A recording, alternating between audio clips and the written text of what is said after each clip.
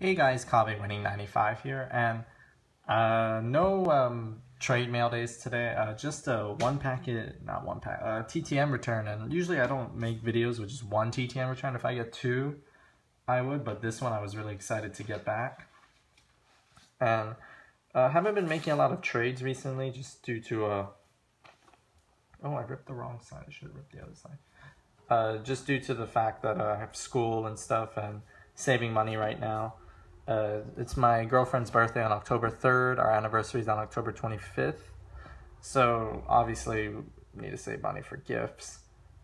So sticking to TTMs right now, and once in a while if I see something I'll get it, or if there's a trade that's like compelling enough or in reasonable range for me to get, I will pull the trigger and work that trade out. But recently nothing really. So, but I really wanted to show this, so one return doesn't have an address or anything on it, just it's empty. I opened it already because I didn't know I was gonna make a video. So the return is, so basically I said I don't have any other base cards of you. Would it be okay if you could please sign this index card? And then I asked him a question, which was favorite type of food. I gotta hide this because I'll give it away. He didn't sign it. But the card is of, anyone can guess who that is? That is this guy, Eli Manning. Eli Manning, TTM return, double success.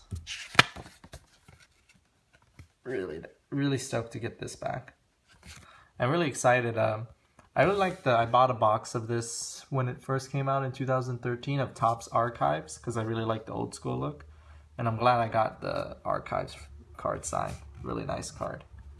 Something like that. So yes, Eli Manning autograph.